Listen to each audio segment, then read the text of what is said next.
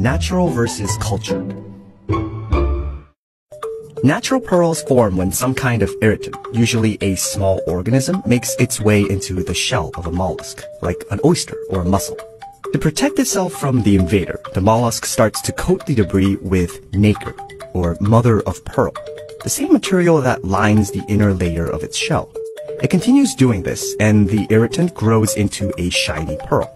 Cultured pearls are formed by the same process.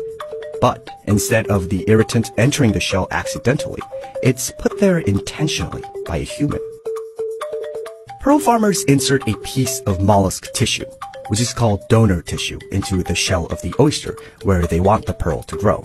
This triggers the oyster's defense response, and it starts coating that piece of tissue with nacre. The vast majority of pearls on the market are cultured pearls. By the 1920s, cultured pearls became more commercially available, which made them more affordable and accessible to people who weren't royalty. But just because you can grow a cultured pearl doesn't mean it's an easy process.